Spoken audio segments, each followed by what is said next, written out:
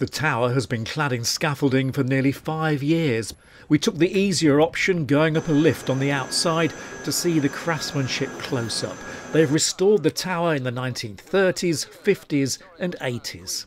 Its limestone didn't take kindly to London smoke. Now they're replacing it piece by piece with Clipsham stone quarried in Rutland. Safety rules were different in the 50s. The platform seems more secure than it was then.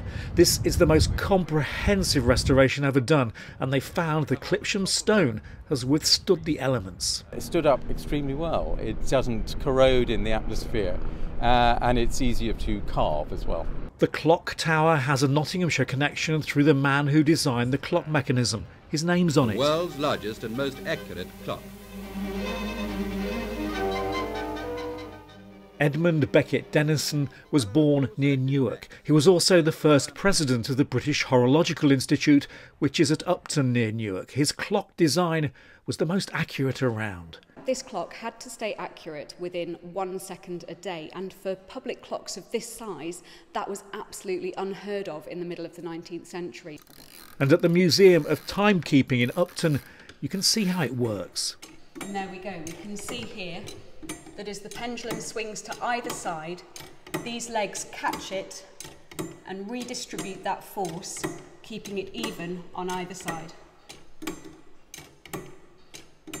Denison's name is carved on Big Ben too.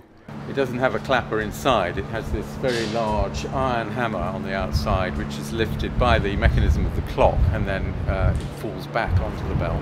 But Denison wasn't as clever as he thought he was when he put a bigger hammer on the bell. That made it louder, so that the sound would travel farther, but unfortunately he cracked the bell beyond repair.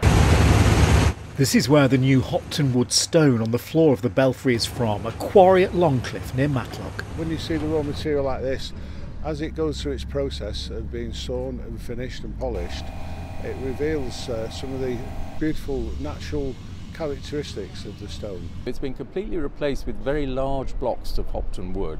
Also the staircase which runs up the tower, the spiral staircase, is made from Hopton wood, all 334 steps of it. To see some of the repair work which has been done to the floors, it just gives you a real sense of satisfaction that the heritage is being maintained. And the clock face is back to its original colour after removing layers and layers of black paint. It was wonderful actually to see the paint research done by Lincoln University. When we repainted it with the exact colour, it was very striking. And the clock should be working again and striking Big Ben for all to hear when the restoration's complete at the tower by the middle of next year. Tony Rowe, BBC East Midlands Today, Westminster.